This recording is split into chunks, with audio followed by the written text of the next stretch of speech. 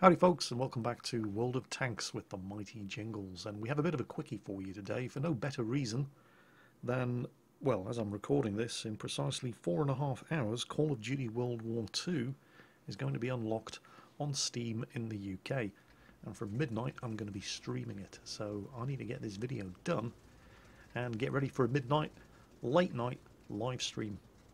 This is Morpheus Tank Mark II. And he, as you can quite clearly see, is in the American Tier 9 light tank, the T-49, armed with the always hilarious 152mm derp gun.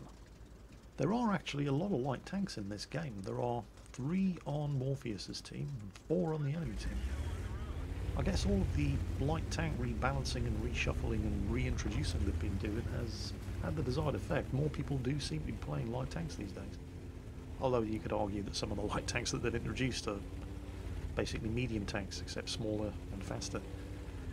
But that's an entirely different matter. For now, T-49, Tier 9 American light tank on Tundra. Is Morpheus tank going to rush the top of the hill? No, he's going to sit here with a derp gun loaded and aimed at the gap and wait to ruin the day of enemy light tanks, like that AMX 1375 who try to rush the hill.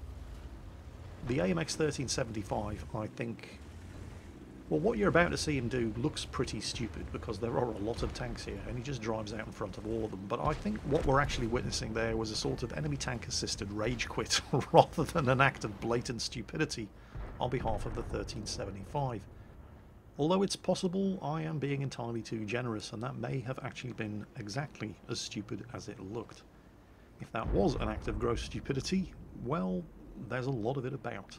Here comes a T-71 trying the exact same thing. Hold my beer, I got this. Actually, no, I don't think you do, but thanks for the beer all the same. And yet, despite the fact that Morpheus's entire team is over here, and 2 of the enemy tanks that tried to take the hill had their request denied, the enemy team have still taken the hill. Take a look at the map, in particular, this artillery. Unless that guy has some kind of Romulan cloaking device that he's choosing not to share with the rest of the team, how long exactly do you think he's going to stay alive over there? Oh, but Jingles, none of the enemy team have gone that way either. How do you know? There's nobody over there to spot them. Well, that was kind of disappointing.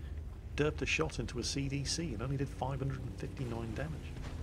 Then again, is the glass half full or is the glass half empty? Because I think what happened there is the shot actually went into the tracks and that was 559 splash damage. So, yeah, we'll take it. And it does seem a little churlish to complain when you consider that the CDC hit Morpheus with high explosive and didn't even do 200 damage. So, light tank OP, please nerf. Anyway, I think Morpheus is starting to get a little bit worried about this side of the map. Oh, there we go. An IS-3 has just been spotted. And there's only a T-25-2 and a Batchat paying any attention to this side of the map. That Su-14, not. He's still sitting where he was 2 minutes ago, despite the fact that an IS-3 is advancing on his position.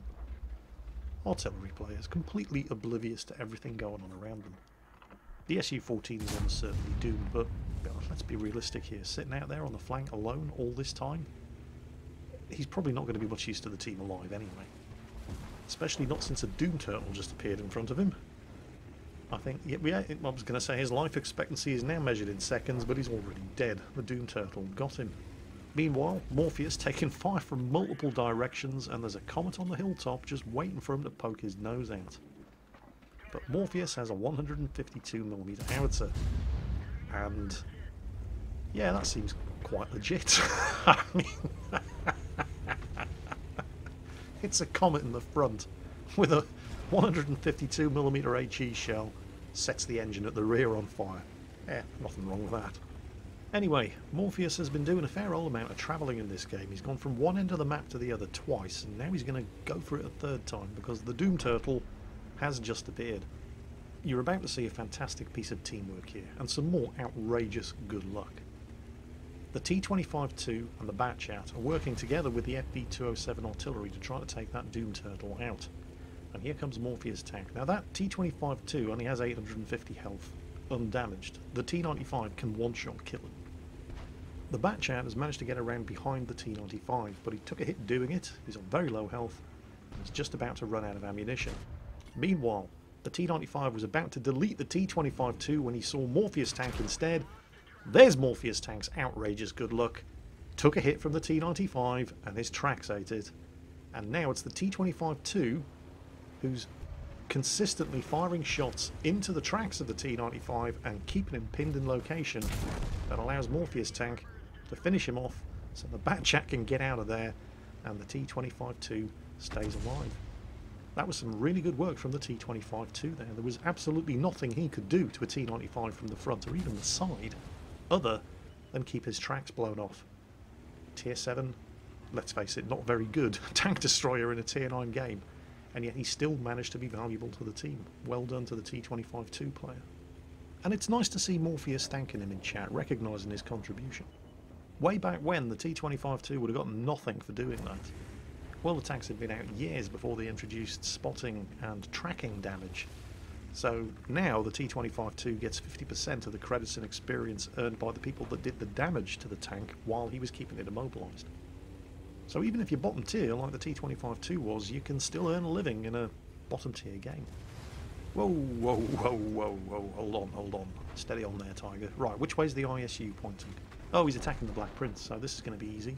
And Morpheus doesn't just dirt the shot into the side armour, he waits, gets around the rear where he's guaranteed to pen and do full damage, and makes sure of the kill. And gets out of there before enemy artillery can deliver a care package. The IKV, worried about the Black Prince, probably should be worried about Morpheus, but well, let's face it, he's screwed no matter what he does. Artillery letting Morpheus know he's about to take the shot, but it's okay, I got this. That's another 800 damage. Enemy artillery pummeling that poor old Black Prince. And now the only actual tank left on the enemy team is the AMX-1375. Yes, I know, I misidentified the AMX-1390. It was the first tank to die as an AMX-1375 at the beginning of the game. Don't look surprised, getting tanks wrong is what I do. You must be new here. Anyway, 3 artillery left, so there's a potential Dimitri's medal up for grabs. The Batchat's definitely going for it. Well, then again, okay, he's fired 2 shots, but there's still a GW Panther and a Lorraine 155 left. Can you kill those with 3 shots for a Batchat 25? Or is it more likely that the Batchat's going to end up with a Pascucci's medal for 2 artillery kills and Morpheus tank is going to get his Top Gun? Gotta find them first, of course. Oh, there's the oh, they've both missed. Oh, well, that's great news for the Batchat. And there's the Top Gun, and the Batchat has 1 shot left, and there's the Pascucci's medal. Very, very nicely done indeed. And Morpheus tank showing off with a little handbrake turn at the end there. Morpheus tank Mark II, ace tanker, high caliber, and Top Gun. 9 shots fired, 1 miss, 8 hits, 8 penetrations, 5,000 damage. The Tundra map is barely a kilometre across, but he managed to cover nearly 5 kilometres of distance in that game. Special mention, by the way, to that T-25-2. He only actually did 228 damage in that entire game. The poor little bugger always seemed to end up being in the wrong place, but at the right time, constantly having to shoot at the front of T-95s and IS-3s, and yet, despite being in the wrong place at the right time, he was doing the right thing. He was keeping them tracked so his more agile and better armed teammates could finish them off. And despite the fact that he only did 228 damage, which is less than 1/5 of the damage done by the FV4004 Conway, for example, he earned more base experience. So well done to the T-25-2.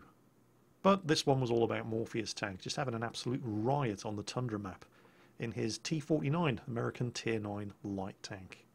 He had a bit of luck on his side in this game as well. I mean, that point-blank range shot in the side from the T-95 that his tracks chewed up. I mean, seriously. He should have taken 800 damage there, easily. But let's face it, there are tens of thousands of World of Tanks videos up on YouTube, but the ones that you tend to remember, over and above the ones where the guy in question plays well, and Morpheus tank did play well. I mean, the way that he executed the ISU 152 proved that he's a calm, cool and collected player, not prone to bouts of panic, like I am.